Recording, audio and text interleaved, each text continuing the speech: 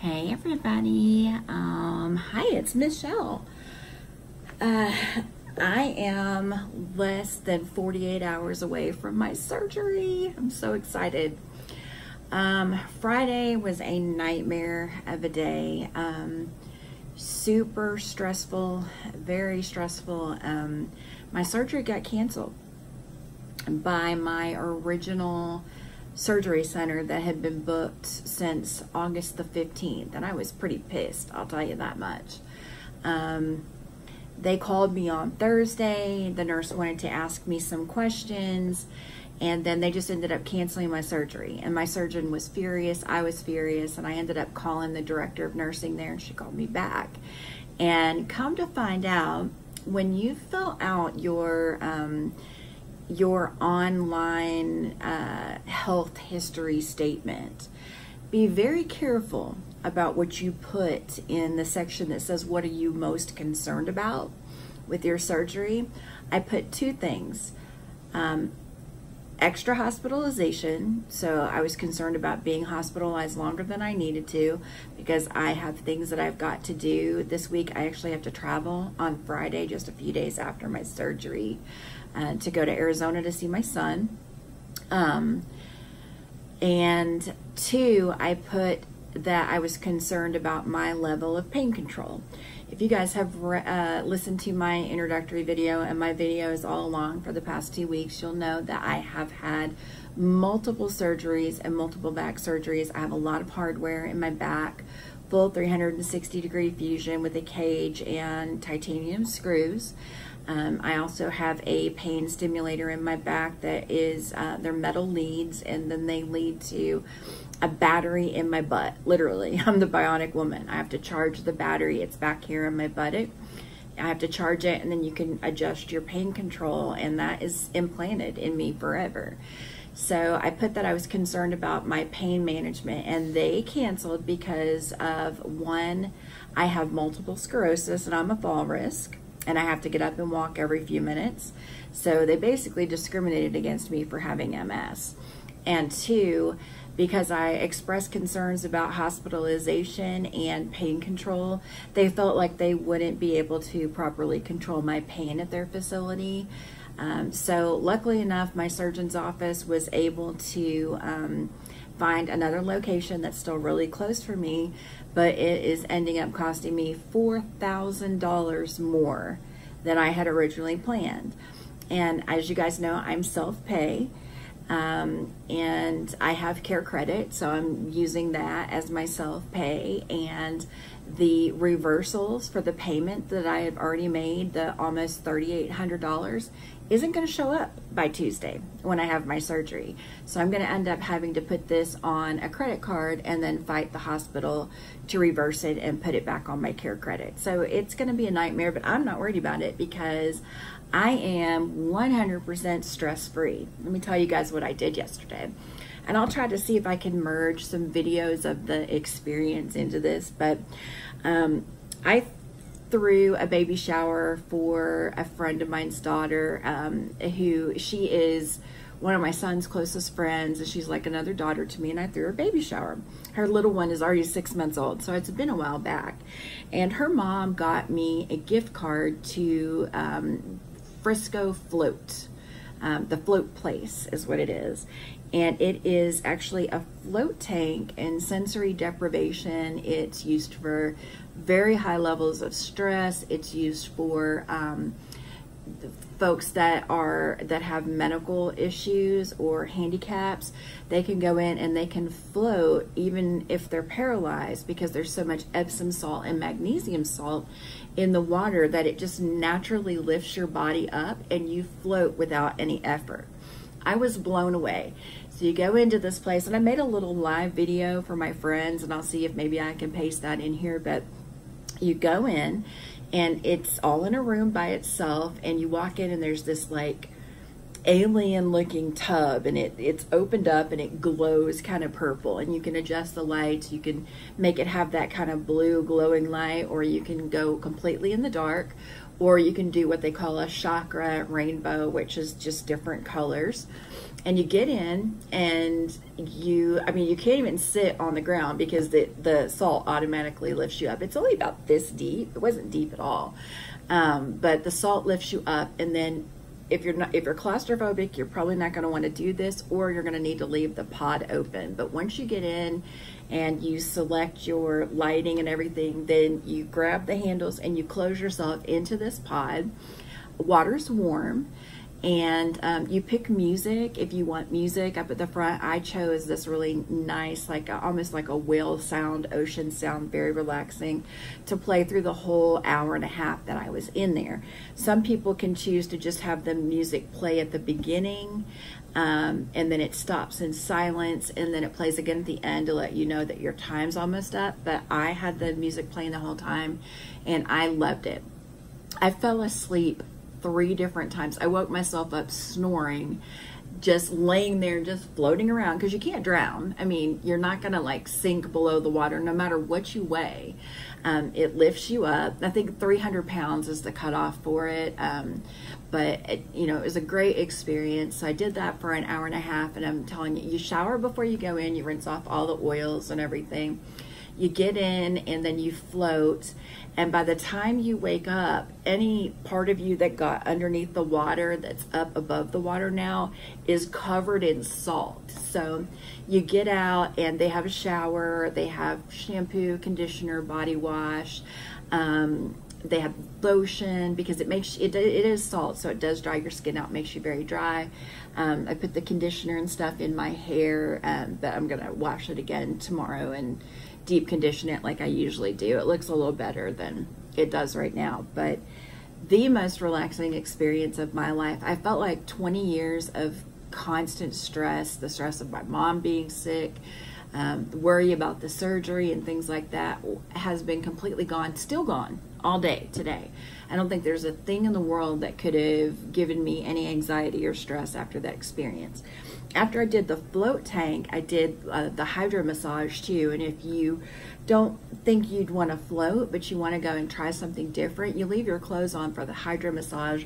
You lay down in this table, and it is also a pod that they close over you, but it's like plastic, like loose plastic, and it fills up with water, so it fills in every little crevice of your body. You're laying face down. They put lavender drops. It's like when you go in to have a massage or to the chiropractor, you put your head down on the table, and they put lavender on the little liner, and it complies or goes along with all of your curves, and you choose how hard you want it to be, if you want it to alternate between soft and hard. But you have a little controller, and you can pause it in a certain spot. So if you have kinks in your back that you want to have worked out, or in your shoulders, you can pause that warm water on a specific spot. I paused it several times in my lower back and in my shoulders around my neck. You can actually adjust it. You can make it like harder, or you can make it softer if it's like hurting your back.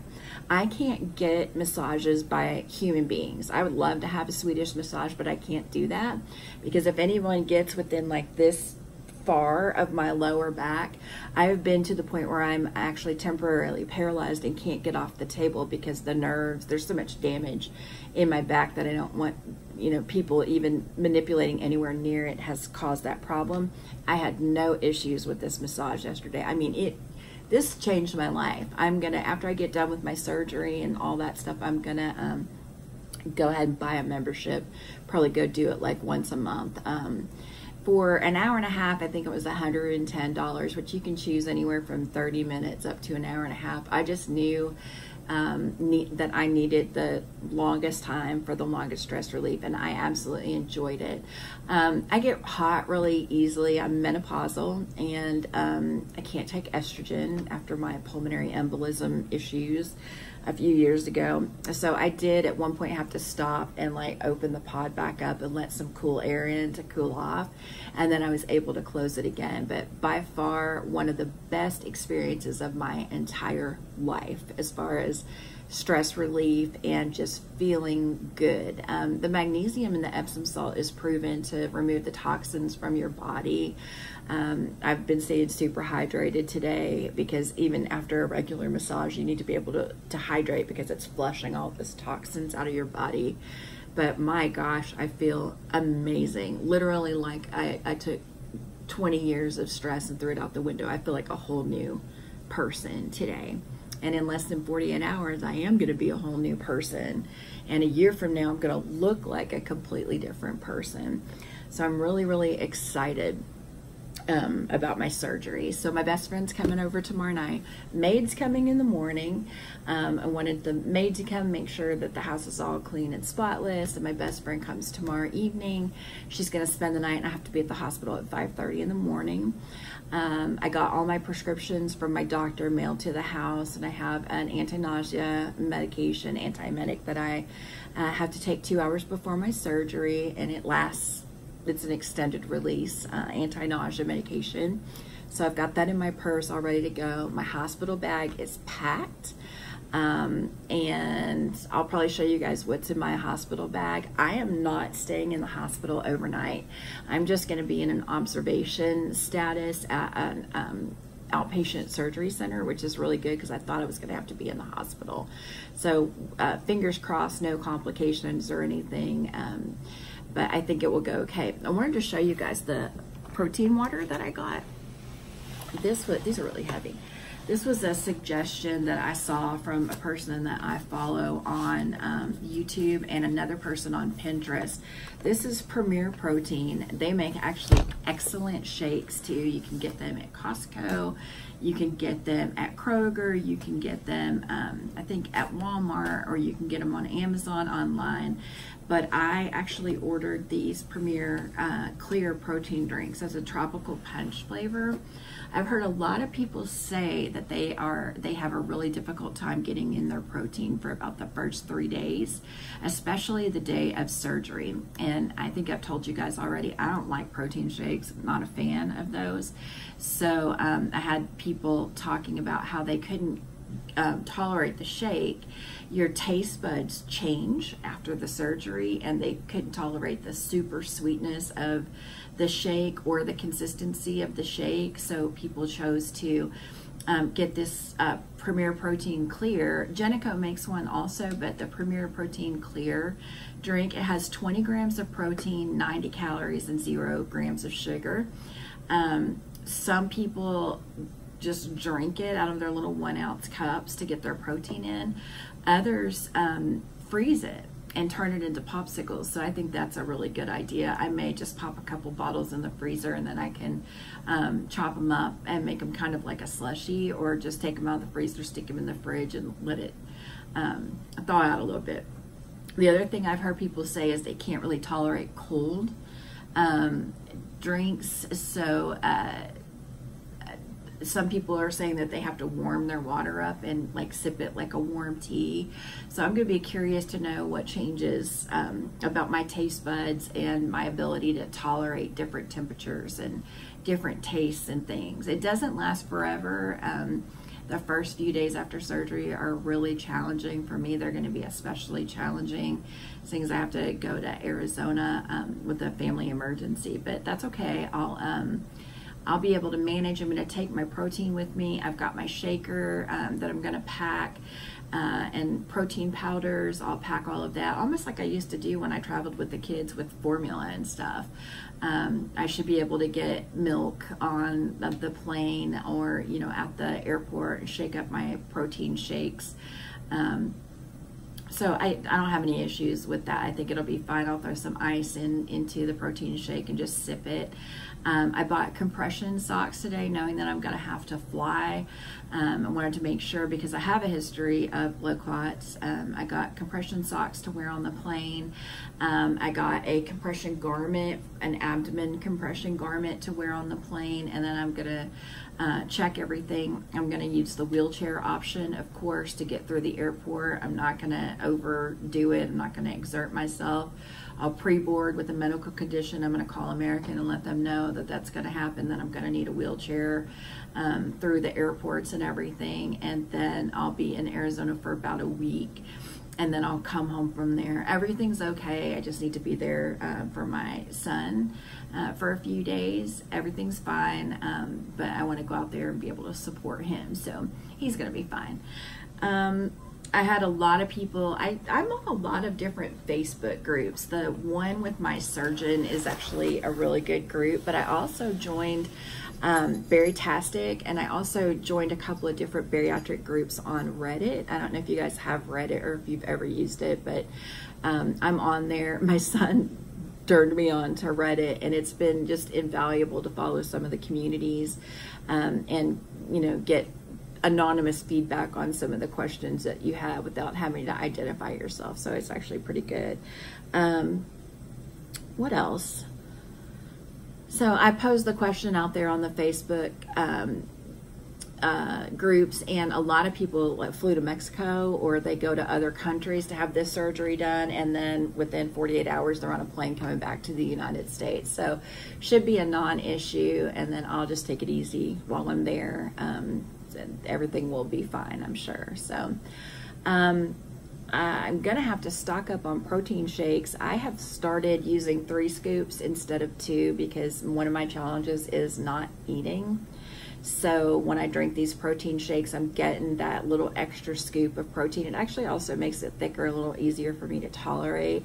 I'm getting that extra protein mixed in with the milk, knowing that I have a super busy life and I want to be able to get my protein in for the day. I'm getting in anywhere from 70 to 90 grams of protein a day, so 60 to me seems pretty reasonable, but we'll see how I feel about that after I get out of surgery. I bought gas drops, Mylicon, that you give babies, just to use for the, you know, while I'm at the hospital or when I get home the first day. I have chewable gas chewables too. That's going to be the biggest issue with them piping all the air into you and running it through the stomach to make sure the staples are good. You're full of air and full of gas when you come out of surgery, so walking helps that. But I've got the drops on standby, and I've got the chewables on standby. I'm still going to be probably dealing with that by the time I have to catch a flight late Friday night. So I've got everything kind of prepared. I'm going to pack for my trip tomorrow, so I don't have to do that after surgery. I'm only going to take a small bag, but I'm still going to check it. I'm still going to pay to check it because I don't want to be lifting things around that I don't need to be lifting, and I'm going to have to take a smaller purse because my purse is the size and weight of a small toddler. It's ridiculous, but it does contain everything that anyone could need. My friends can tell you that. If anybody's looking for anything, it's probably at the bottom of my purse and can be found. So tonight, that's really it. Less than 48 hours. I can't believe it's already almost here. Can't believe my best friend's already going to be here tomorrow. I've got to drop my daughter off at her stepmom's, and she'll be with her for a few days this week until she can get back over here and see me for a couple of days before I leave. I'm going to have to buy protein shakes because I'm almost out of protein powder. That's what I was saying about adding the extra scoop in, is I'm running a little low on protein powder, but I'll get that taken care of. I can order that stuff on Amazon or straight from Bariatric Fusion. They can ship it. And then I'm almost out of my protein bars too. I'm just down to chocolate fudge, and I don't like the chocolate fudge ones at all. I just have to suck it up and eat them because I ate all the chocolate peanut butters that I had already. So that's all I've got left.